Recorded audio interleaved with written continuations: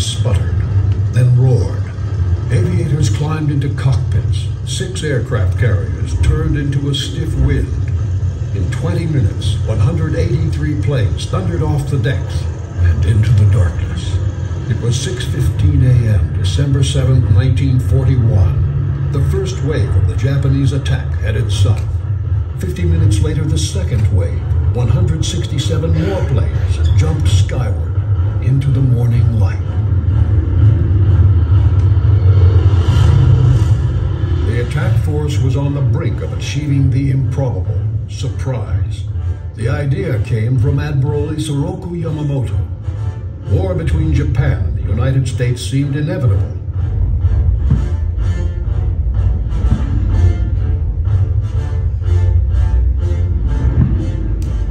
But Japan had little chance of winning unless the U.S. fleet in Hawaii could be destroyed.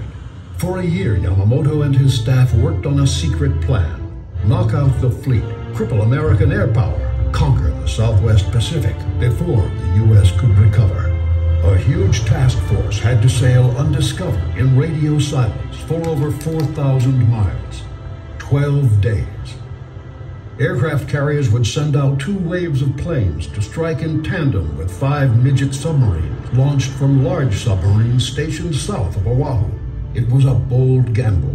Oahu was the home of the American fleet, the strategic hub of the entire Pacific. The island was rich in targets, but the attack faced the formidable air power of Oahu's 6 airfields.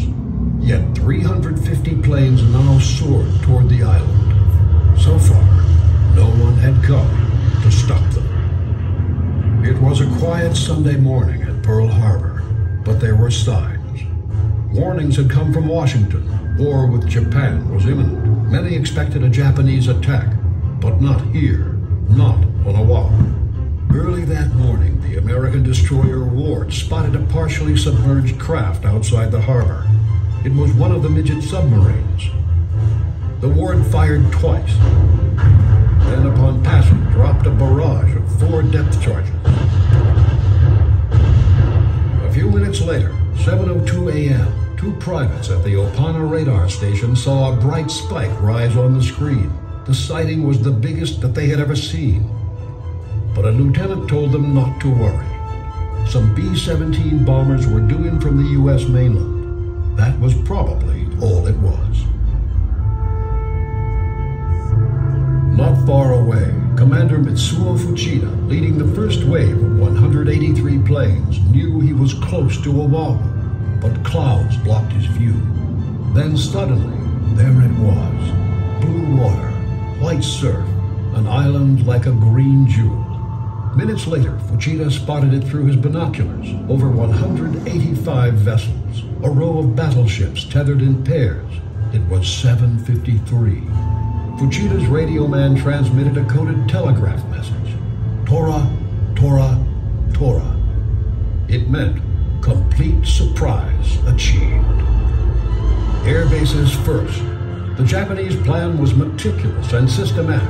Crush American air power before it can get off the ground. Strike the American fighter planes first to gain control of the air.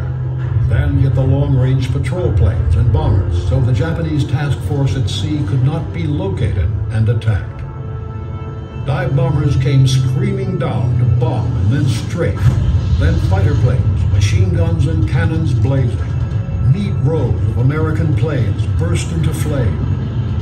The attack struck air bases at Wheeler Field, then Kaneohe Bay, Pearl Harbor, Hickam Field, Eva, and later Bellows. The placid Sunday was a southern inferno. At 7:58, a radio operator at Pearl Harbor flashed out the message in plain English. Air raid, Pearl Harbor. This is no drill. Too late. The Japanese had command of the air.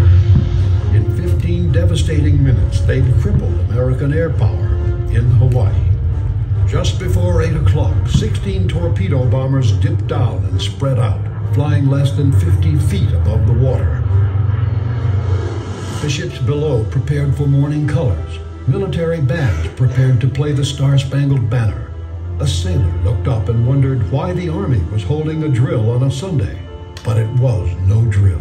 Torpedoes dropped into the water at close range and churned toward the ships. The U.S. Navy believed the harbor was too shallow for torpedoes, but not for these. The Japanese had made torpedoes that could be launched in 40 feet of water. On ship after ship, a roar below decks, a lurch, a huge water geyser 600 feet into the air, then a choking cloud of vapor, oil, and smoke. Torpedoes ripped holes below. The battleships West Virginia and Oklahoma each took 9 in the gut. 2 more blasted California. Another struck Nevada. Oklahoma listed sharply. Water rose. Emergency lights went out. Men trapped below cried out in darkness. Above them, more torpedoes slammed home. But half the American battleships seemed safe. Those on the inside of the moored pairs, and the thick armor plating on their decks would surely protect them from above. But Fujida's high-level bombers each carried a single bomb, especially modified to pierce that armor. At 6 minutes past 8, it happened. A bomb crashed through Arizona's deck and penetrated the forward magazine. The magazine exploded. The ship ripped apart. A ball of fire and smoke rose over 500 feet in the air.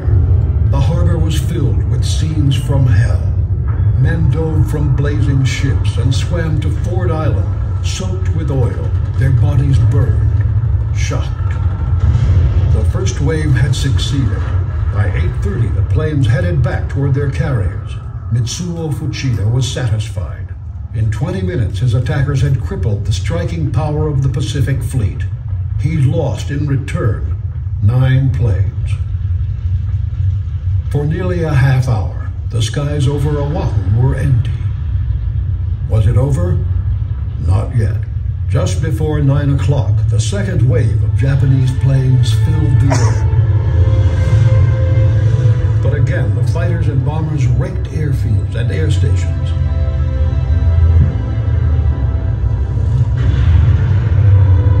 Bombs exploded on the ships at Pearl Harbor.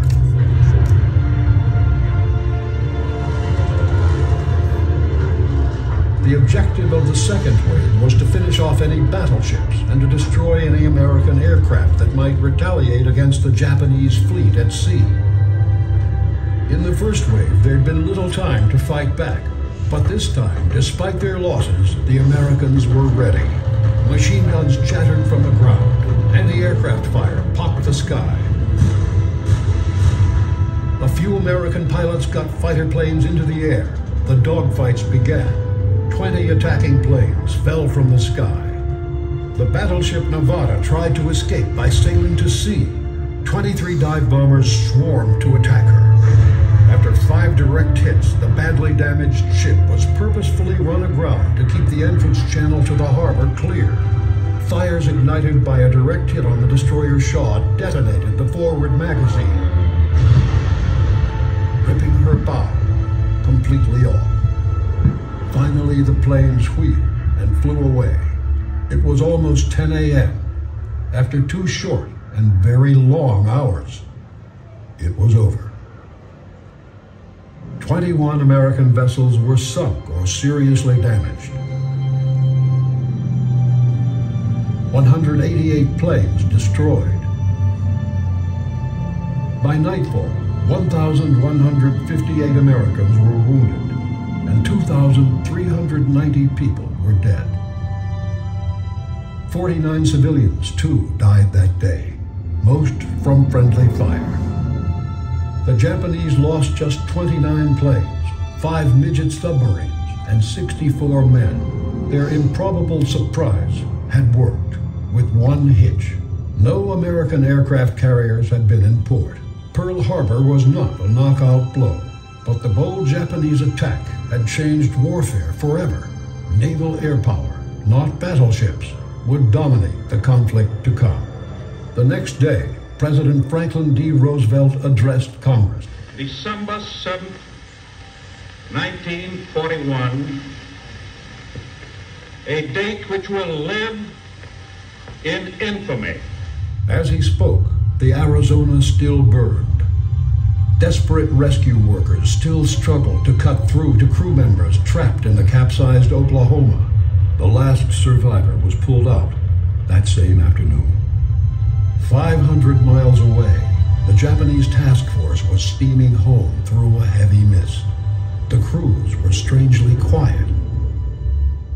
The Pacific War had begun.